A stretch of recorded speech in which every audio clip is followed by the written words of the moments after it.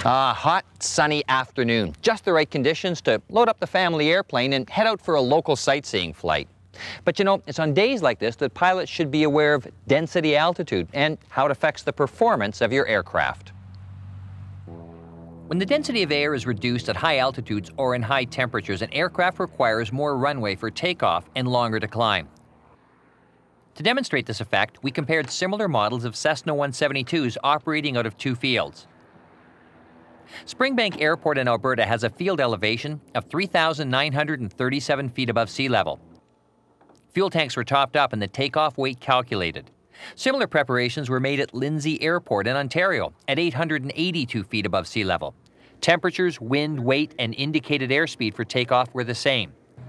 The results? The 172 at Springbank took 222 feet longer before rotation and climbed at 125 feet per minute slower.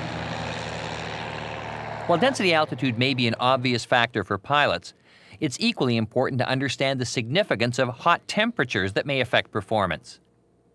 For this comparison, the test was performed again at Lindsay Airport, once with the air temperature of 28 degrees Celsius and again on a day at 0 degrees Celsius. With identical weight, wind speed, and direction, and liftoff at the same indicated airspeed, on the hot day, the same Cessna 172 took an extra 165 feet to leave the ground, and the climb was reduced from 512 to 422 feet per minute, a reduction of over 15% in performance.